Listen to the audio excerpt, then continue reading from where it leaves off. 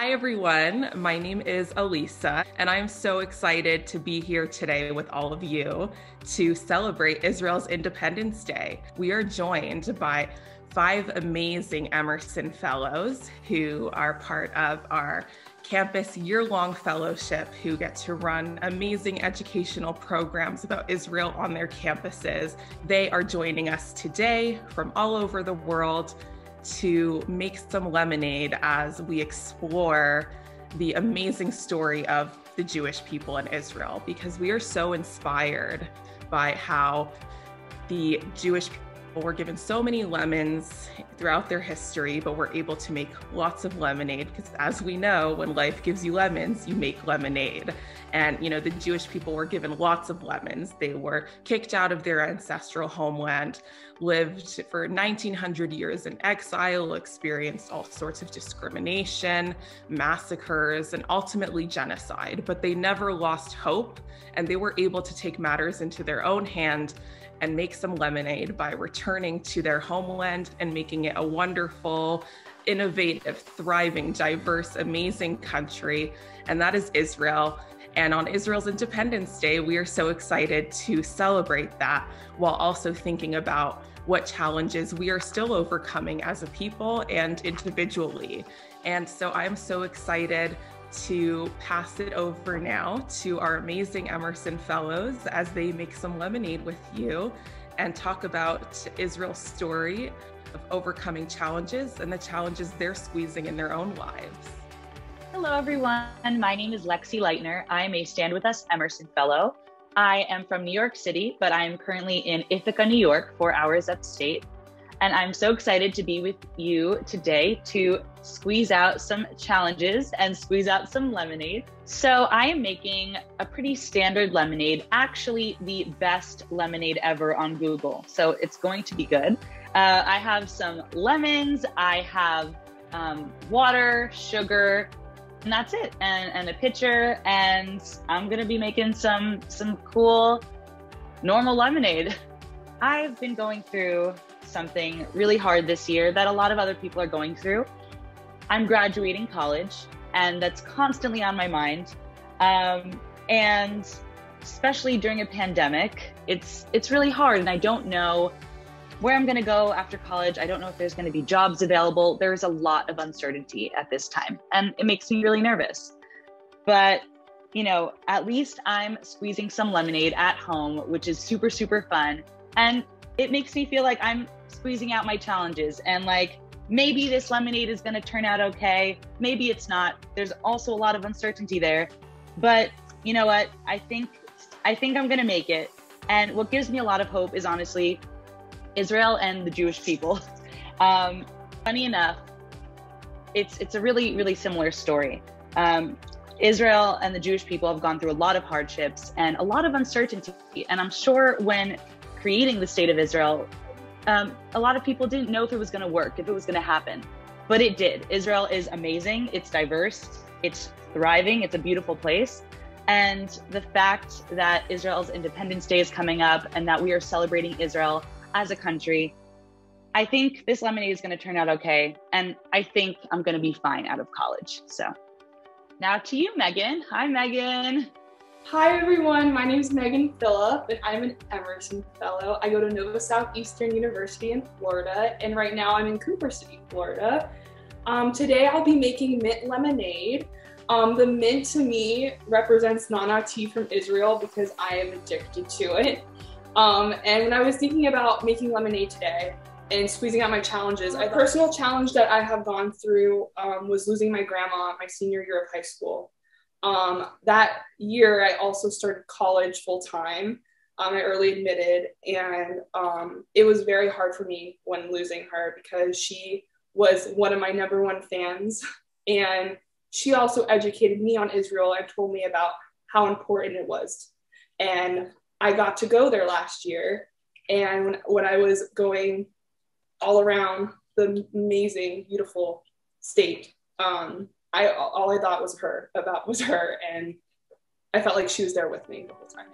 And squeezing out my challenges, I thought of the lemons representing the Jewish people and all the challenges that we have gone through. And when I was thinking about the sugar that we were putting into the lemonade, I was thinking about the sweetness that we now have of that Israel exists and we have it. And we are celebrating this Independence Day, which is an amazing celebration. And we can drink this lemonade to celebrate. And when I'm gonna drink it on Independence Day, I'm gonna think about the sour that is in the lemonade, which will remind me of the challenges that we went through, but the sweetness that we now have, because now we have Israel and we can go to Israel and celebrate there. Hello everybody, I'm Simone. I'm doing the Emerson Fellowship with StandWithUs UK, so I'm based in England. And I'm happy to celebrate Israel's Independence Day today with all of you. And I'm gonna do this very basic lemonade recipe. I've got my jug here.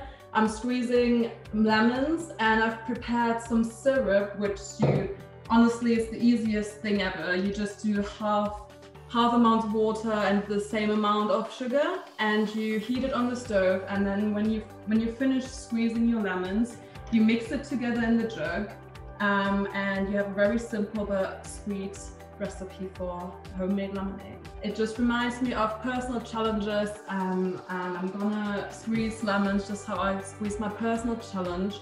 That for me personally was that I came to the UK as an international student from Germany, because I wanted to take that leap forward. This year here was actually I was quite disillusioned with everything, and I felt quite alienated, and all I wanted was to go home because I missed my community. Again, took a step forward and tried to meet different people and managed to build up this international community of like everyone that I wanted to meet from all walks of life. And this just reminds me of like how I squeezed these lemons to get experience and get more from life. And it just reminds me of Israel, because Israel offers this international community and it's the melting pot of everyone from all over the world.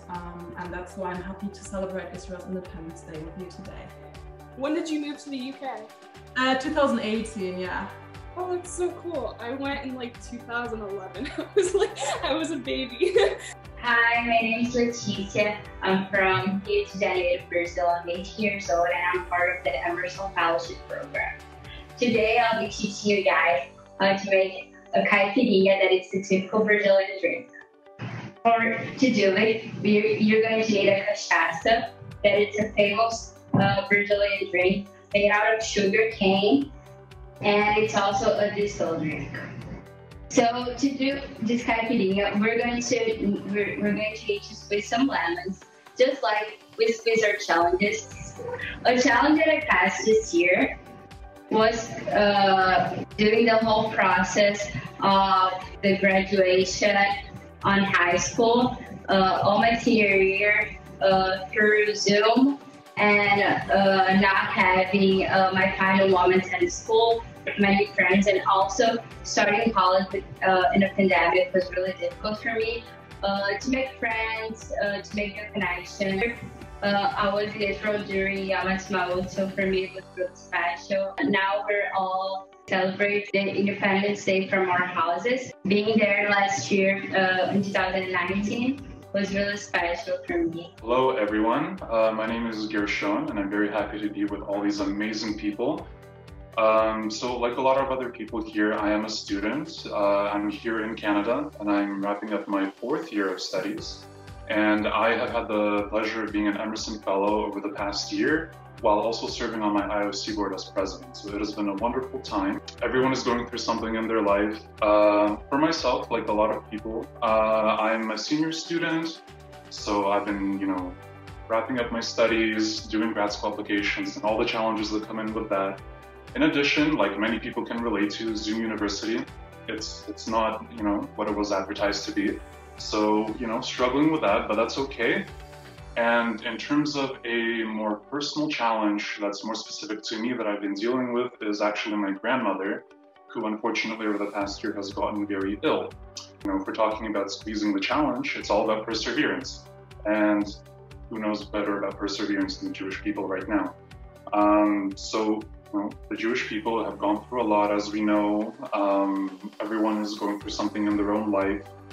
Israel specifically, I'm very happy because, as we know, the Jewish people established that through their perseverance. It serves as a bastion of safety for so many people and their families. And for myself and my grandmother, we're lucky that it has such a good healthcare system. For the lemonade that I'm making, I have my own base ingredients here. I have some pre-squeezed lemon juice, as you can see. And for myself, I love myself a good fruity drink.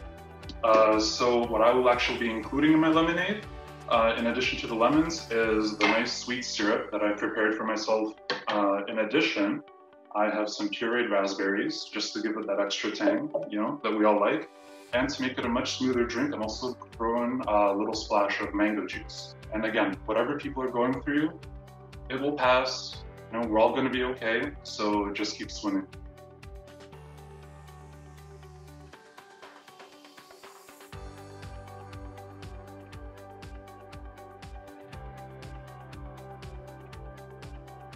Lemon. That's something that I guess described my life when you hear about them. So I will start with the beginning. I was born in Ethiopia. I made Aliyah in Operation Moses in 1985. Small background about the Ethiopian Jews, because a lot of people wondering how Jews ended up in Ethiopia. The common belief that we're the lost tribe of Dan who left Israel after the first temple destruction, and comparing to other Jewish communities around the world were isolated, and we kept our Jewish customs and life according to the temple times. That's why the first time in my life I had a sufganiyah or a donut was in Israel. We never heard about Hanukkah or Purim. In the 80s, Ethiopian Jews were suffering and the Israeli government had to do something about it. There was a rumor in the 80s that there are people who leading the way to Jerusalem. My parents sold anything they could, just have enough money, to the guide who led us to the borders of the countries and crossing the Sudanese desert. I'm talking more than 8 weeks of walking barefoot, mostly at night. During the day, we're hiding in caves and valleys between the mountains, because at that time, Ethiopia had a communist influence and the border were locked. And the only way to leave was to escape. So along the way, we had to deal with robbers who knew about those groups were trying to leave the country, the lack of water and food. But the biggest issue was medical. People were dying all the time. I'm talking about more than 4,000 people lost their way. I personally lost my sister. She was in her 20s. She got sick of malaria. And a few days later, when she died, the only thing my parents could do was to bury her and keep going. But once again, that was the price of making Aliyah 35 years ago. And it wasn't over, because the next station was refugees camp of the Red Cross in Sudan. Over there, ready for about 9 months in really hard conditions, unbearable heat during the day, the cold at night. Once the Mossad people were ready, they got into the camp with trucks, cattle truck, just a plastic cover on the top. We got on those trucks. They drove in the desert for a few hours. And then in the middle of nowhere, there was a cargo plane waiting for us. We got on those planes. Everything took like minutes. And a nightmare, almost a year, was over in 4 hours flight straight to Israel. When we got to Israel, after the shock of seeing white Jews, we were welcomed with open arms, and we got all the support that we needed. And that's what makes Israel a little bit different when it comes to immigration. Absorption centers, it's a place, it's a government housing. Us coming from a third world country, really needed that help. I'm talking about these training wheels, because I'm talking about running water, electricity, bank, supermarket, government. Everything was a whole new world for us. 18, joined the army, wanted to give that back to a country, gave me so much. I volunteered to the Paratroopers Brigade, 101st, and finished my service as a captain, and went to Hebrew in Jerusalem. I studied international relations. Years ago, I started to work on a new social enterprise. It's a school that teaches immigrants from Ethiopia, ladies in their 40s and 50s. He used to be cleaning ladies and other blue-collar work. And now they're artists. They're making beautiful art. The program called Megemeria. It means Genesis in Amharic, the Ethiopian language. It shows how you can help different people and different backgrounds. My eyes is doing not good. We're doing amazing for the fact we're the first generation in Israel. If you would have told me 5 years ago that the head or the minister of Aliyah in Israel will be an Ethiopian immigrant, I would have laughed. We have 2 members in our Knesset. We have a lot of officers. We have actors, singers, and there's so many great examples of success in Israel when it comes to the Ethiopian community. Yes. Thank you so much for sharing your story. It was beautiful, and also I learned a lot. So thank you. Do you have any suggestions if we want to research later? Like, do you know a good Ethiopian singer that we can find? First of all, it depends on your, music. Hip hop, we have, for example, Kafe Shaho Chazak. Next girl who will be representing Israel in our Eurovision, she's going to be Ethiopian, Eden. And that's like amazing. Israel, happy birthday. I think you've done amazing so far, and the last year has proven that. So all I can wish you is just continue whatever you're doing, and I'm proud to be part of this amazing country and this nation, and I wish you all Chag Sameach, and hopefully to see you in Israel soon. Happy birthday, Israel. Happy birthday, Israel. Happy birthday, Israel. Happy birthday, Israel. Happy birthday, Israel.